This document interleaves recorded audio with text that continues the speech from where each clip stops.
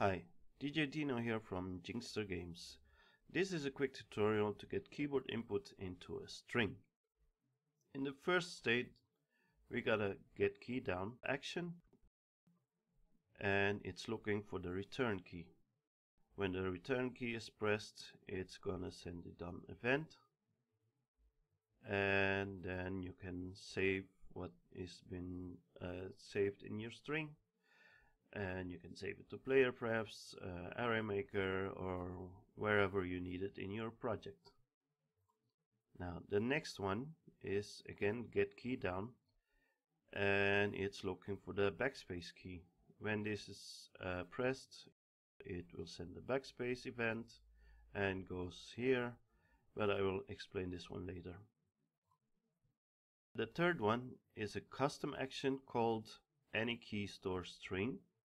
What it does is when you press a key, it's gonna store this in a string variable, and it can send an event, and this time it's gonna send the next key event, and then it goes to this event. The action you can get on the ecosystem, just any key, and you can just import this to your project. Now, when the action is, when the key is pressed, goes to this state, then we have a build string with two string parts, one with a variable called player name, it's also a string variable, and the keystroke from this action,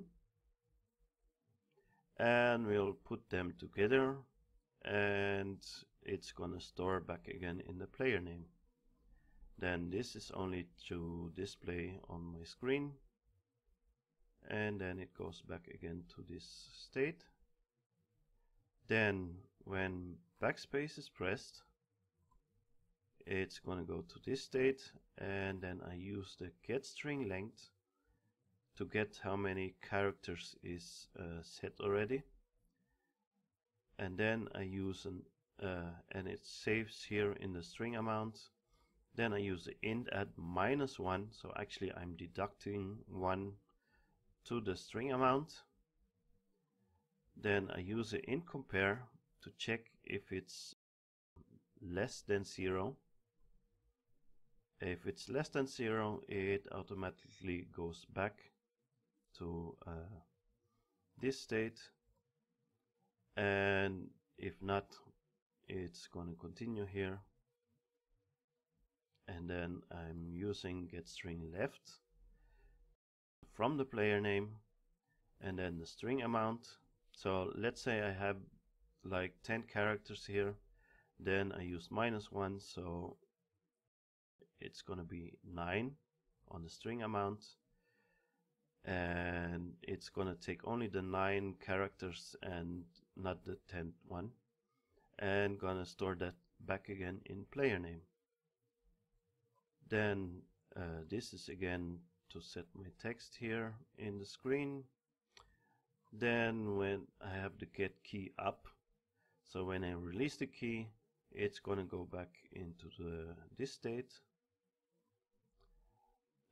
If I'm gonna hold the key, then after waiting for 0.2 seconds, it's gonna go to this state, and it's gonna check first if my wait time is equal or less than 0.5, then it's gonna just finish. If it's still greater, it's gonna deduct 0.03 seconds each time it loops. Okay, so then the get return key is gonna go to this state to save, and I'll show you now how this works.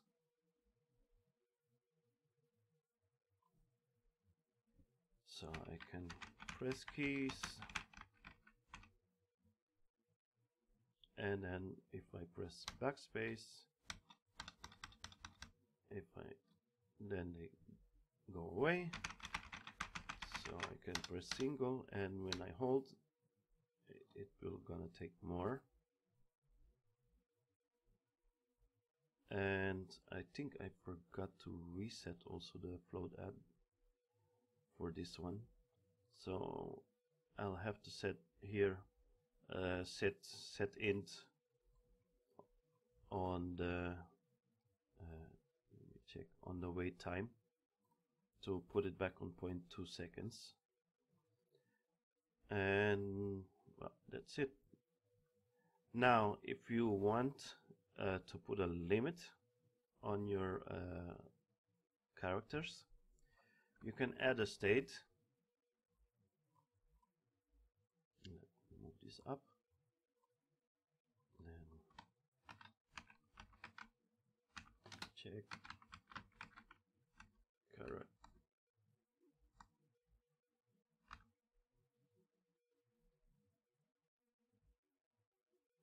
Oh, yeah.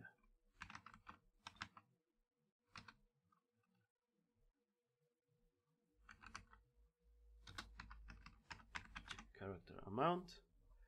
Then we use a get string length on the player name, then store this on int, and then we use the int compare. So character limit, and then let's say we want to limit it to 8,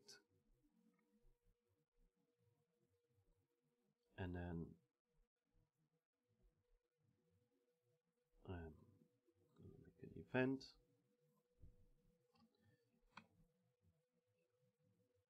Limit reached.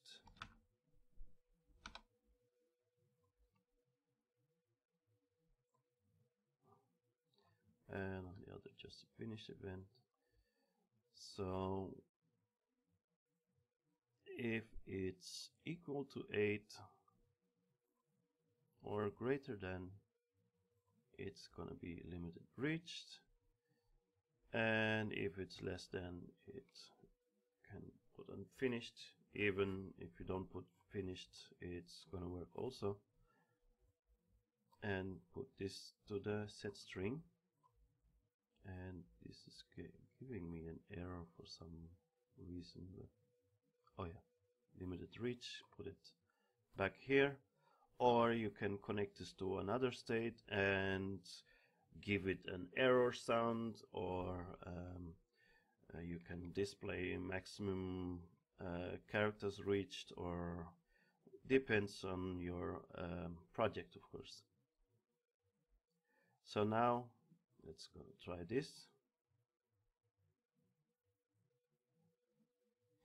So now 6, 7, 8, and I can put anything more. I can put it back, and I can do something more. And when I press enter, it's done. Thank you for watching this tutorial. Bye.